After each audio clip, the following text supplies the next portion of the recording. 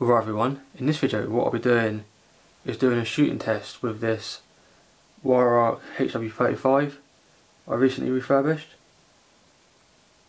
I believe this might be one of the really early models of the HW35 as well, because when you cock this air rifle it clicks, and only the early models done that, then Weihrauch got rid of it.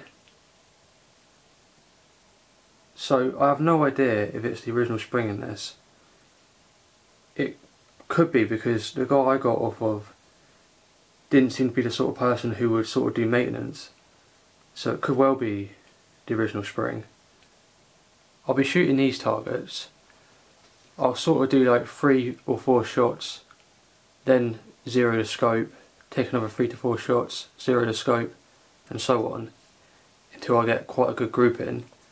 And I'll always be aiming for the bullseye, number 6.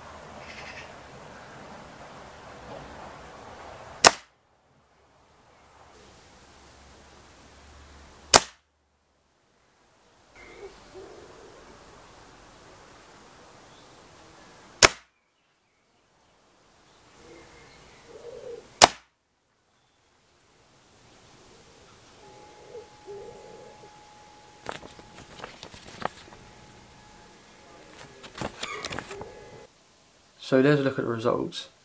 I'm pretty happy with that grouping. Hopefully in the video you sort of saw the pellets get closer and closer to the bullseye.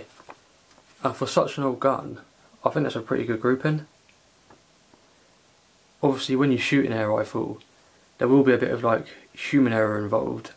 Like you might slightly pull a shot, or if a pellet's slightly damaged, it might fly different. But overall, I'm very happy with that. And now, I would say that air rifle's pretty much, functioning now as it should. And it's fully working and that, so overall I'm pretty happy with the restoration job I've done. So, I hope you enjoyed this video, and thanks for watching.